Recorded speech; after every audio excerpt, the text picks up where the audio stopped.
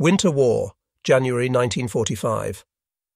On New Year's Eve 1944, Lieutenant John Cobb was in a convoy crossing the English Channel. A replacement officer for the 82nd Airborne, he was on his way to Elsenborn Ridge.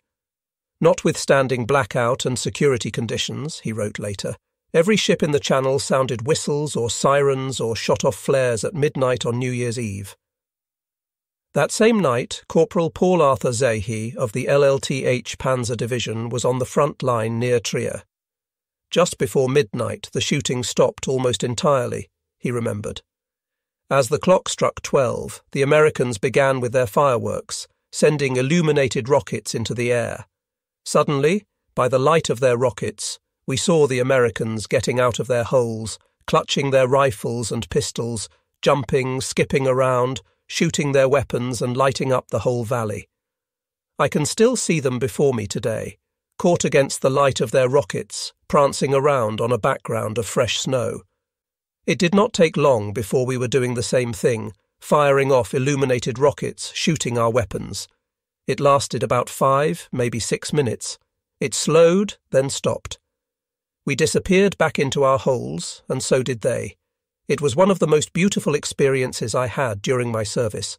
We had allowed our humanity to rise that once. The feeling was universal. The new year had begun. Surely this had to be the last year of the war. The Allies had driven the Germans back. The troops had liberated France and Belgium.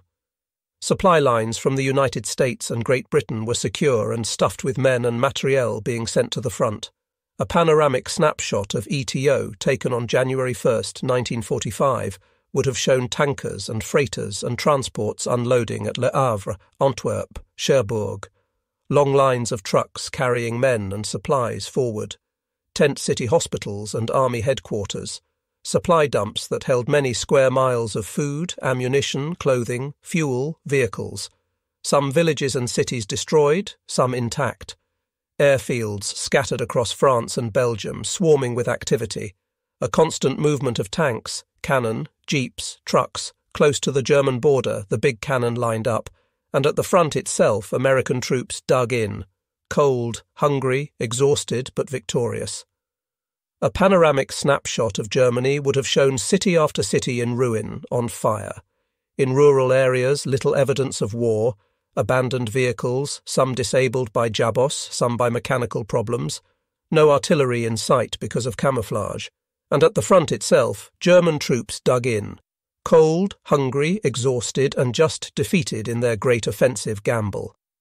As to the cold, all suffered equally. Private Don Scu, an anti-aircraft gunner attached to the 4th Armoured Division, recalled, "I went out to my half-track to relieve the man on guard. He couldn't get out of the gun turret. His overcoat was wet when he got in, and it froze, so he couldn't get out." It was so cold, the oil in the engines froze. Weapons froze. Nights ranged from 0 Fahrenheit to -10 and lower. Men without shelter other than a foxhole or heat stayed awake, stomping their feet through the 14-hour night. Major Harrison had as one of his most vivid memories the sight of GIs pressed against the hot stones of the walls of burning houses as flames came out of the roof and windows. They were not hiding from Germans. They were trying to get warm for a minute or two. The conditions in northwest Europe in January 1945 were as brutal as any in history, including Napoleon's and the German retreats from Moscow in midwinter 1812 and 1941. But in this battle, the Germans were not retreating. They fought back against the American advance, which could barely move forward anyway in the ice and snow, forcing the Americans to pay the highest price for taking back the territory lost in the Bulge. Eisenhower had under his command 73 divisions. Of the total, 49 were American, 12 British, 3 Canadian, 1 Polish and 8 French. He had 49 infantry, 20 armoured and 4 airborne divisions. As against this, the Germans had 76 divisions. Given the near equality in firepower and the brutality of conditions, a winter offensive had little appeal. Nevertheless, Eisenhower decided to launch attacks north and south of the Bulge to trap the Germans at its western tip and regain the lost ground. He felt he had no option. the Allies could not shut down offensive operations while Wels and Vaduz continued to bombard Antwerp, London, and other cities. The initial January offensive by the Allies was directed against the German salient. It was agreed that 1st and 3rd Armies would meet at Houffalize, a village 5 miles north of Bastogne. When the link-up took place, the Bulge would be cut in half. Eisenhower insisted that there would be a broad front advance into Germany once the Bulge was eliminated. He emphasized, "We must regain the initiative, and speed and energy are essential." For the frontline infantry, armour and artillery of 1st and 3rd Armies, the battle that raged through January was among the worst of the war if possible, even more miserable than Hürtgen. It was fought in conditions so terrible that they can only be marvelled at, not really imagined. Only those who were there can know. The combat soldiers of ETO at this time numbered about 300,000. In the junior officer ranks, the turnover had been almost 3/4. Still, there was a corps of veterans in most divisions, including junior officers who had won battlefield promotions, the highest honour a soldier can receive, and sergeants, most of whom had been the privates of Normandy, St. Lo, Falaise, Holland, and the Bulge, survivors who had moved up when NCOs were killed or wounded. These newly made lieutenants and sergeants, some of them teenage boys, provided the leadership that got the US Army through that terrible January. There were some unusual junior officers on the front. One was Lieutenant Ed Gessner of the 4th Infantry Division. He was a 40-year-old who had been transferred out of Office of Strategic Services because he was too old to jump behind enemy lines. He knew survival tricks that he taught his platoon, such as how to create a foxhole in a hurry in frozen ground. He shot 8 rounds into the same spot, quickly dug out the loose dirt with his trench knife, placed a half stick of TNT in the hole, lit the fuse, ran back 30 metres, hit the dirt, got up, and ran back before the dust settled, and dug with his trench shovel.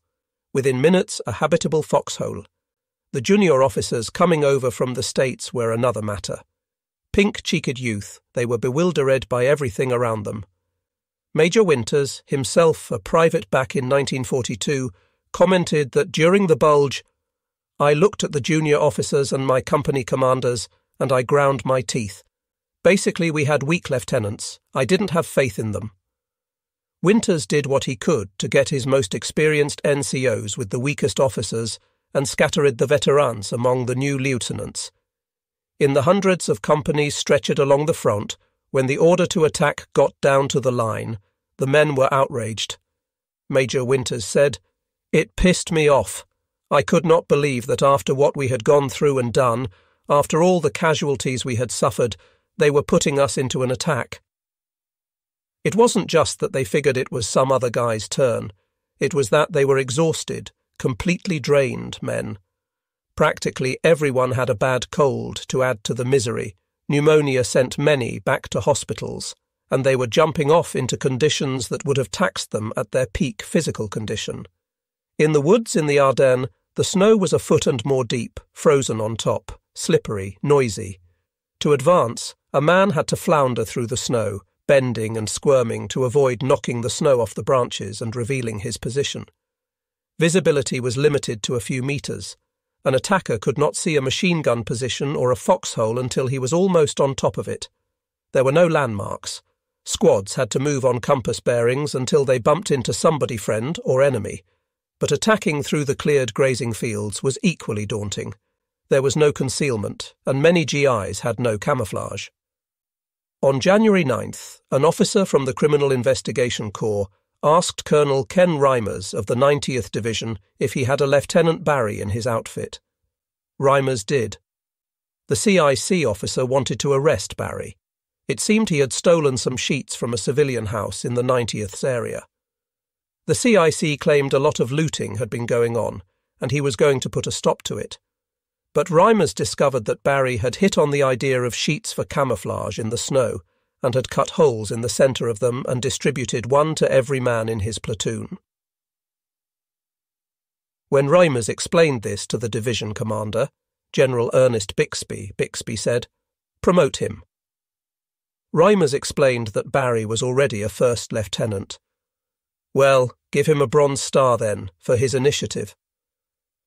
Under the sheet, if he was lucky enough to have one, the average infantryman had the pockets of his combat jacket crammed with rations, shaving articles, pictures, cigarettes, candy, dry socks, writing paper and pens, and mess kit. He had his raincoat folded over the back of his belt, or wore it to help keep warm. He carried 2 to 4 Army-issue thin wool blankets. Whenever the GIs had to make a forced march of more than a few miles, the roadside would be strewn with blankets, overcoats, overshoes, and gas masks.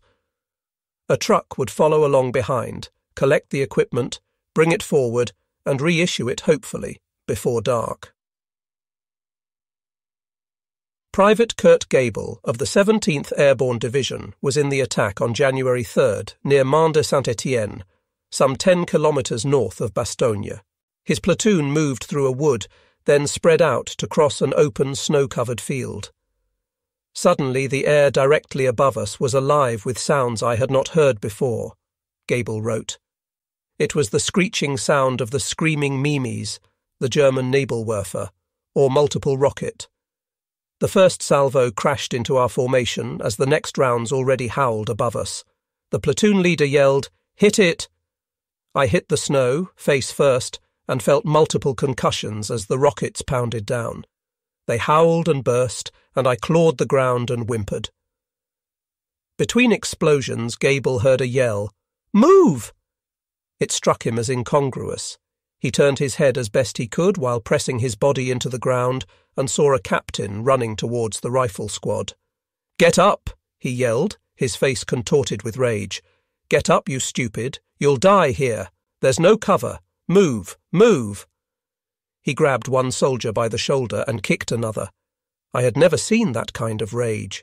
"Get 'em up, goddammit!" Gable was more than impressed. The rockets seemed to lose their terror next to that captain. I did not know who he was and did not care. I jumped up and stumbled forward. Others did the same. The platoon got to the far side of the open field. The men threw themselves down in a drainage ditch, exhausted. "Fix bayonets!" Gabelle felt the shock of the order jerk his body. "Fix bayonets? That is World War I stuff. Bayonets were for opening Creation cans." Not this day. All around Gabelle, there was the blood-freezing sound of 14 bayonets drawn from scabbards and clicking home on their studs under the rifle barrels. "Let's go," the platoon leader called out. All 14 men jumped out of the ditch, formed into a line of skirmishers, and moved towards the German position. They began shouting, "Geronimo!" Gabelle screamed with the others. They got into the German lines. Enemy soldiers tried to lift their hands. Still yelling, the troopers thrust their bayonets into the Germans. They took the village. Their reward was that they got to spend the night in town.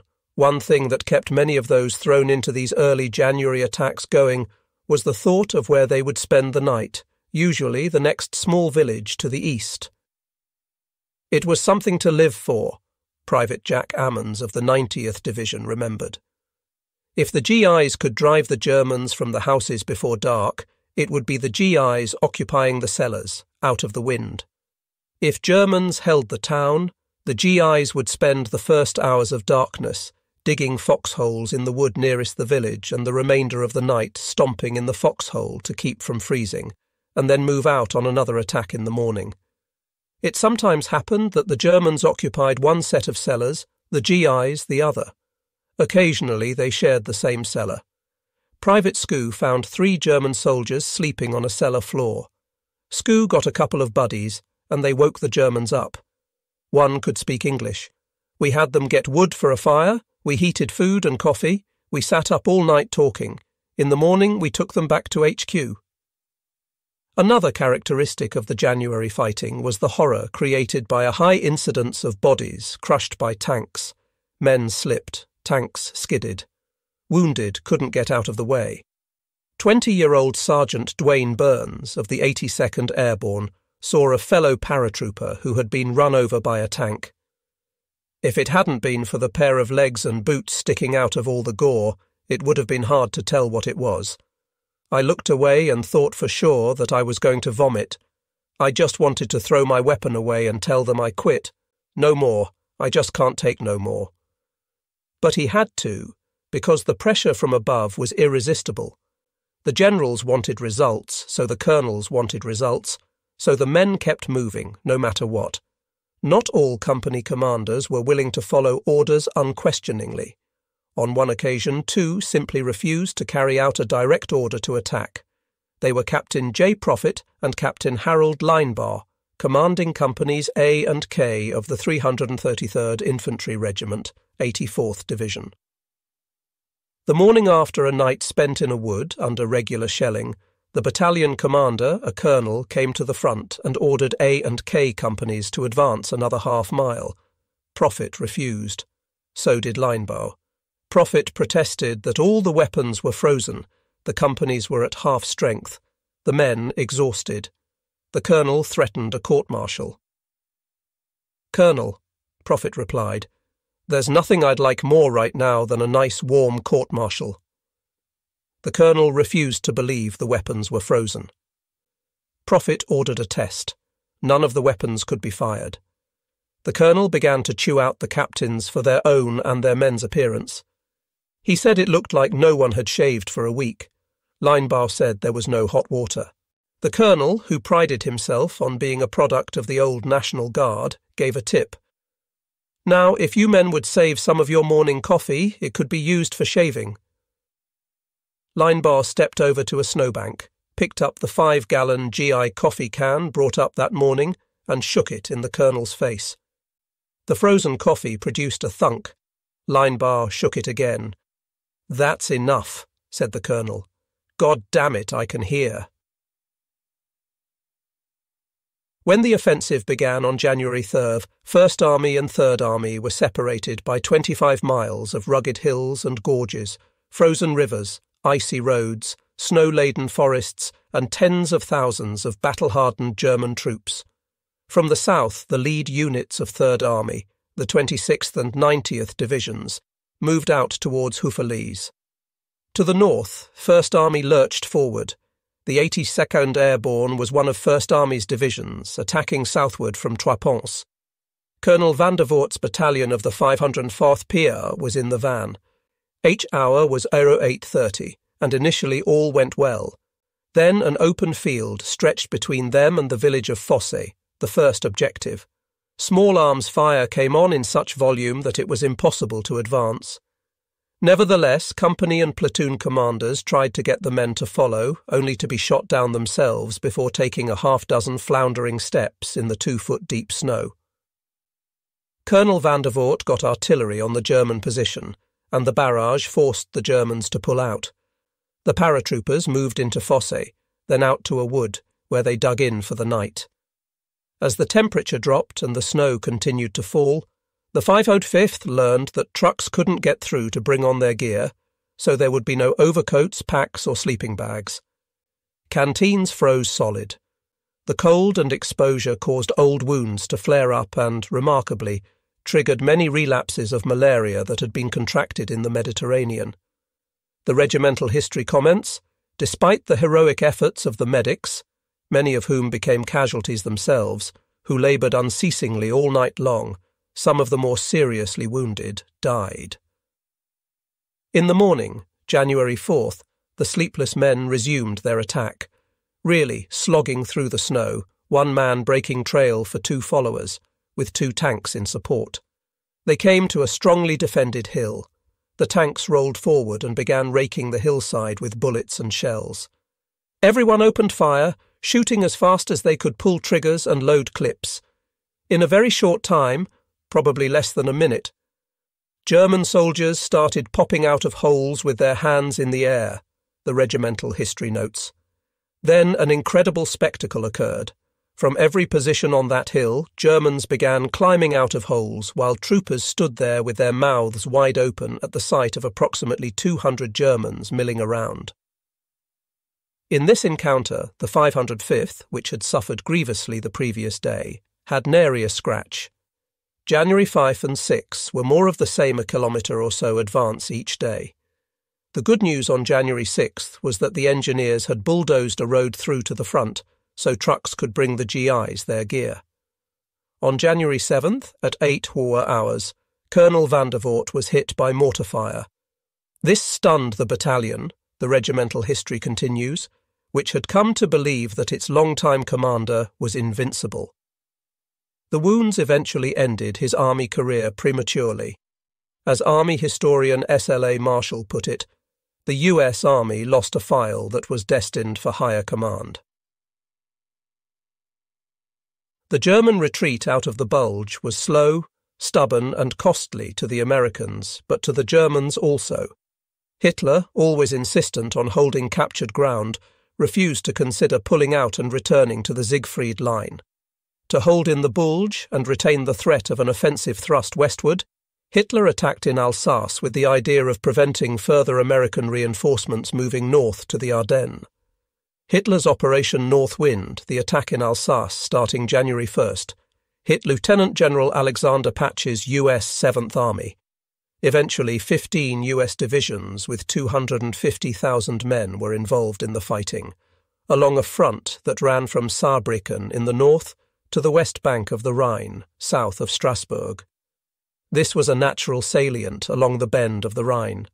Behind the salient, the Alsatian plain stretched westward to the foothills of the Vosges Mountains.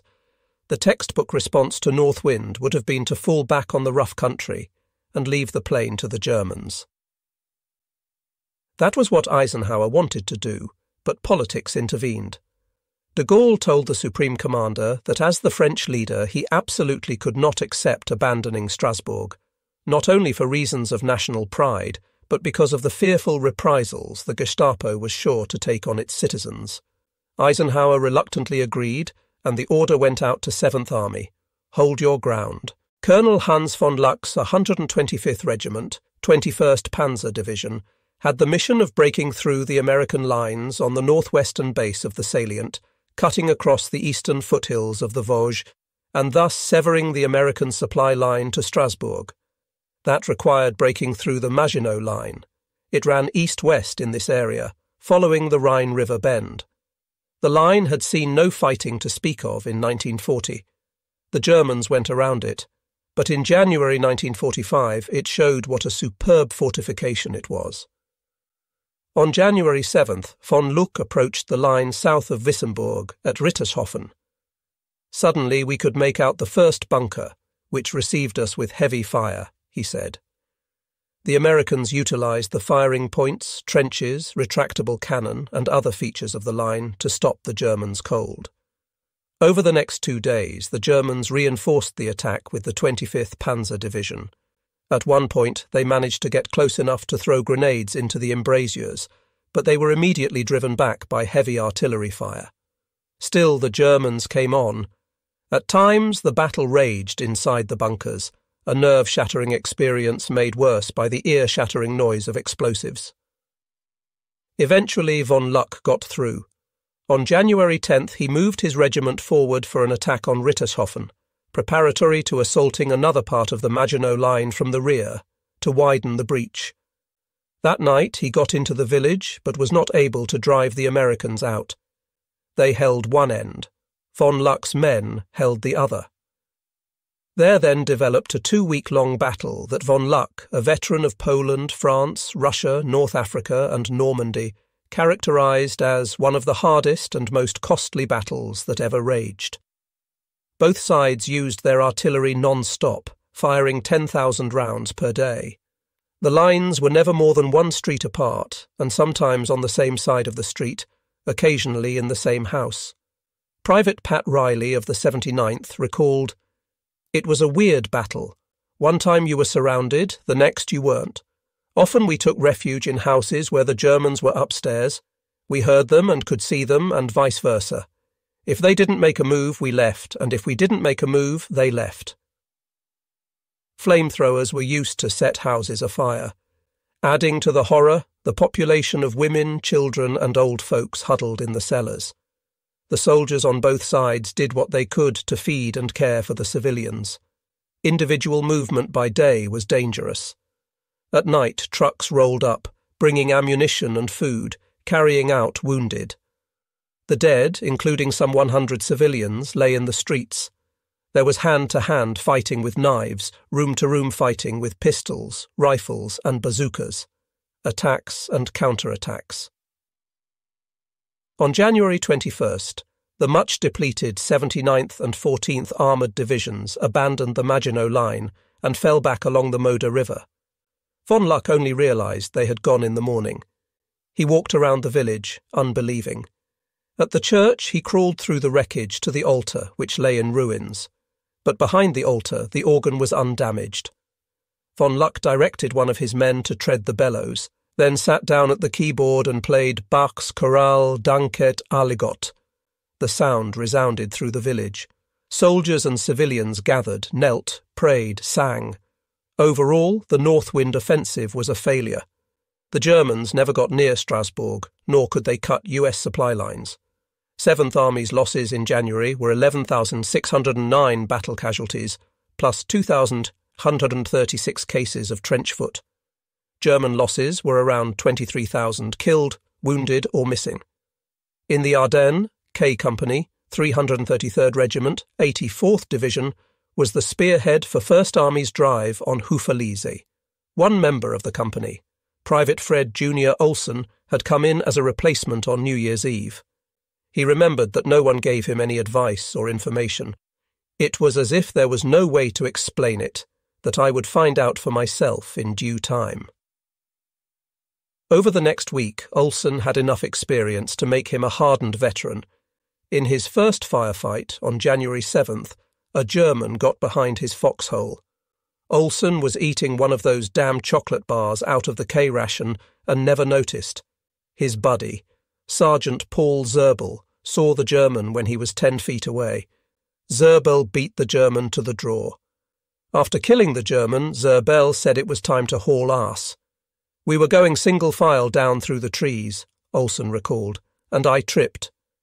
As he did, a machine gun burst cut the branches off right above his head.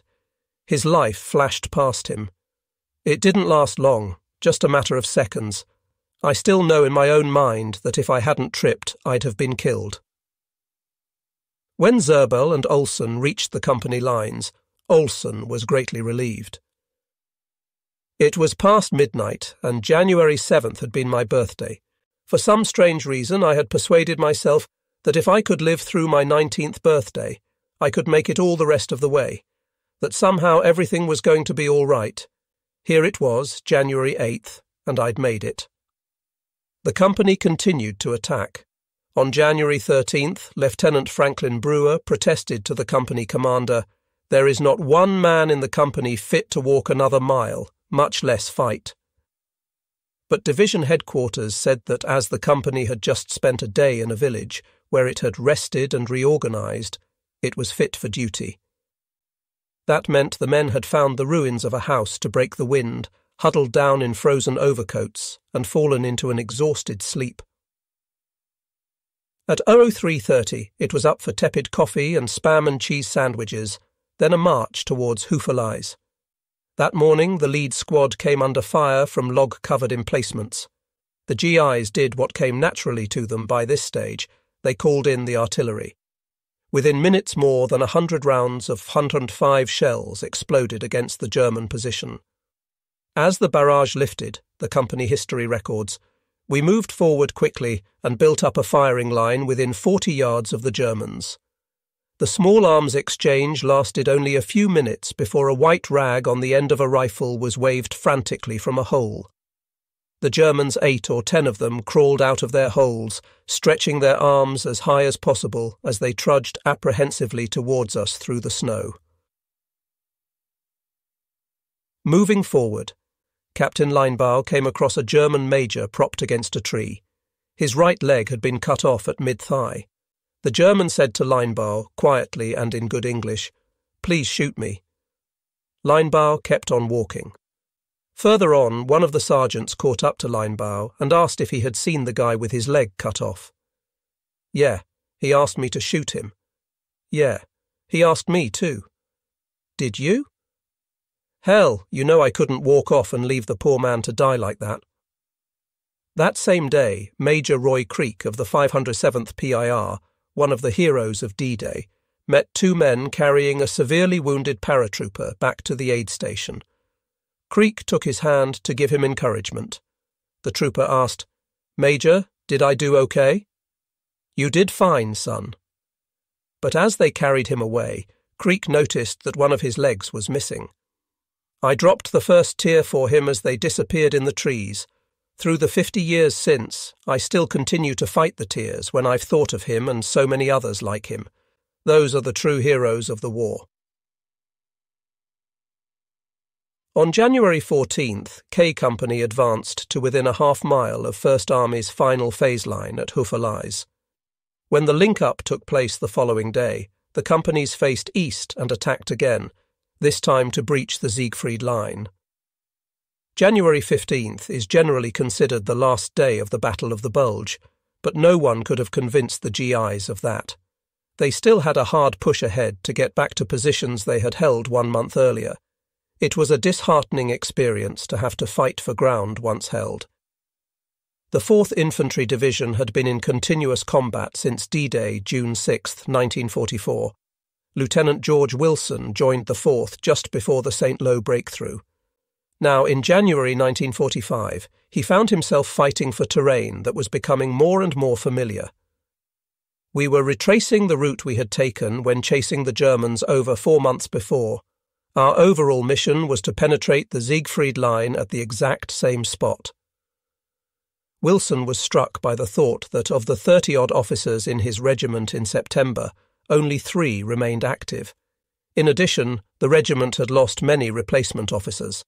Wilson could not help reflecting how many lives had been lost for what appeared to be no gain after almost 5 months of hell. The total of American casualties in the Bulge was 80,987.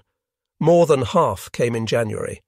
Thus, January 1945 was the costliest month of the campaign in northwest Europe for the US Army. Total German casualties in the Bulge are estimated from 80,000 to 104,000. The battle had political consequences of the greatest magnitude. Hitler's decision to strip the Eastern Front to seek a decision in the West led to the crushing of the depleted German forces in the East, beginning January 12th with the Red Army offensive. The Red Army overran eastern Germany and Central Europe, which led to a half-century of communist enslavement. The man responsible for this catastrophe was the world's leading anti-communist, but he chose to sacrifice his nation and his people to the communists instead of defending against them in the East. At the end of January, American armies in northwest Europe were again at the German border. Surely this time they would get across the Rhine.